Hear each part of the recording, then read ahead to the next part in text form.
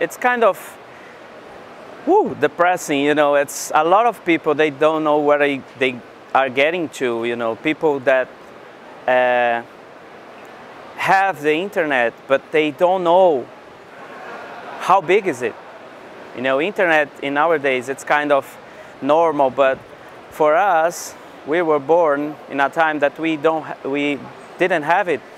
So when you get to know the internet and you get to know that the power of it, you get afraid of it. You know, I'm afraid of it. Even if you know that millions and billions of people can read what you're saying, can, you know, see your photos and everything you do. That's what I'm worried about, you know, my life. That's safety, that you have to look for it.